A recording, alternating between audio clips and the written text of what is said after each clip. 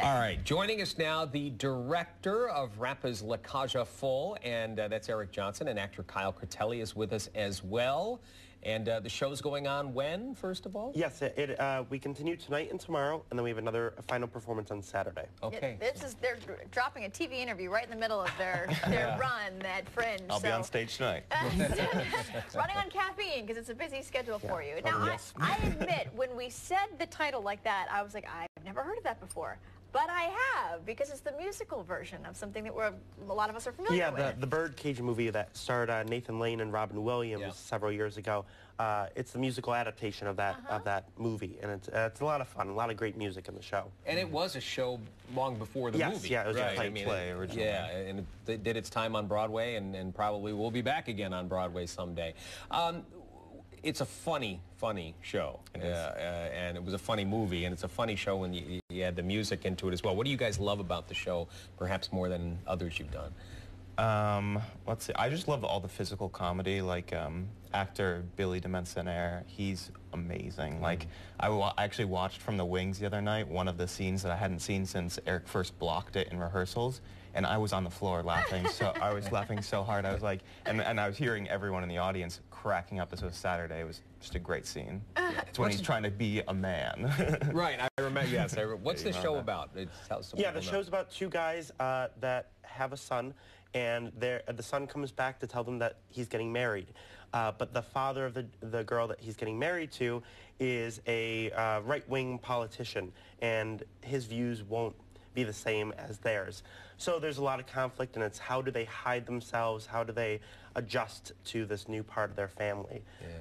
And so it's a great message, all about family. Yes. But you said a lot of physical comedy, too.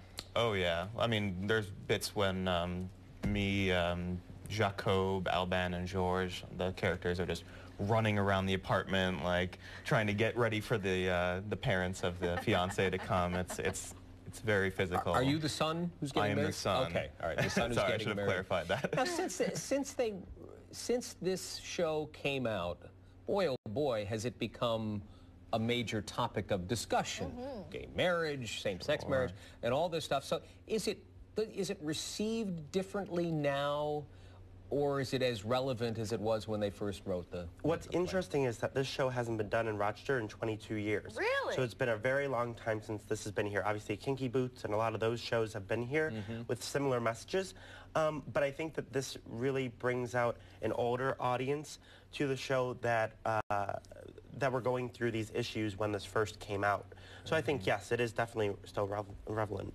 Yeah. And you are part of Fringe, and I was wondering, there are so many choices. I didn't know if that was a good thing and that it was bringing people out and maybe they might otherwise stay at home, or if there were so many choices that they maybe weren't coming. But you said attendance has been fantastic? Attendance, yeah, it's been growing every night, it feels like, at least on stage. The audiences are always so welcoming, and they're so ready to laugh and ready to really enjoy themselves at Fringe, because it's such a great Rochester event. You know, Fringe is just like, if you look at the now book of Fringe, you know, it is a book now.